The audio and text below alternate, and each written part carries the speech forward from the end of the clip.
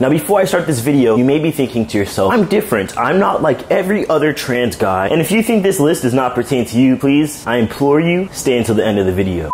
What is up, y'all? My name is Devin, and today I'm gonna be talking about shit that every single trans guy does without fail. We all kind of do the same shit. We all kind of go through the same phases. Before I get into that, make sure if you're new here, new as in not subscribed, go ahead and support me, please. We're almost at 5K. I'm trying to get to 10K. Please press subscribe and let's comment trans in the comment section down below. If you're interested in one-on-one coaching or you're interested in purchasing a meal or a training plan from me, go ahead and email me, devindoescoaching@gmail.com. It will be in the description down below. Without further ado, I present to you shit every single trans guy does. I'm calling myself out specifically, okay? Myself and 1,000 other fucking trans guys, I'm positive. So, the first thing on the list is getting a tattoo of your testosterone start date. Your T date, essentially, okay? That's mine right there. I'm ashy as fuck, please ignore that. I get so many compliments about this tattoo that it's not even funny. I think a lot of regular, straight, like cis guys. Oh babe, I can't lick that anymore, it makes me sick.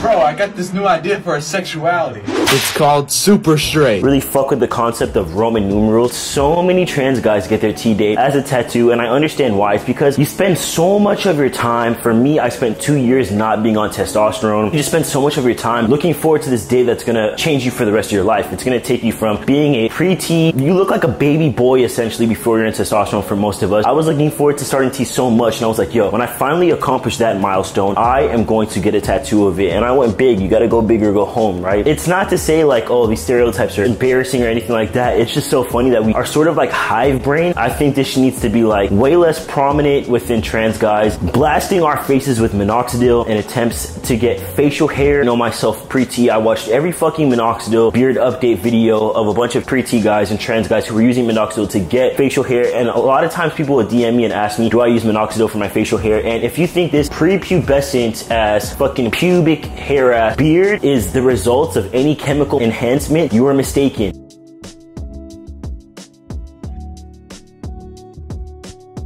The old wives' tale that if you shave hair, it grows back thicker.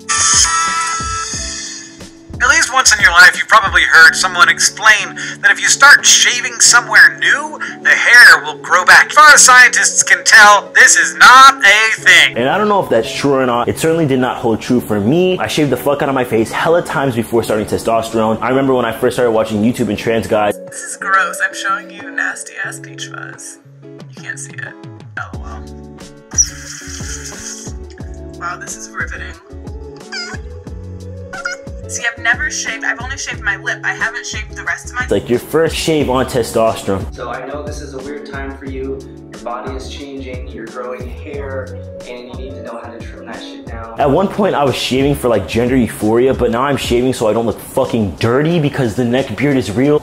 I'm doing the most so y'all can see how filthy it looks when I don't shave. This is not having shaved my face for 2 days. The hair grows more so on my neck than anywhere else on my face. I was going in with the razors and there was absolutely nothing fucking there to shave, but it made me feel like a man, and that's all that mattered. Whatever you can do to give you that gender euphoria, there's no shame in doing all the things that we do. Kind of shows that we all take similar paths. A lot of us, even though we're very fucking different, we do all have different backgrounds. We all sort of go through the same thing and feel the same sort of emotions in a certain sense. Cat, please. It makes me feel sort of more connected with my, you know, my trans homie, so it's super fucking cool. That is the video, y'all. If you are guilty, not that it's a negative thing, but if you are guilty of doing any of those things that every trans guy does, drop that in the comment section down below. Go ahead and follow me on my Instagram and my TikTok. If you're interested in personal training or a customized plan from me, go ahead and email me. And like I always say, Devin loves you, Devin's a Don, and Devin is out of here, boy.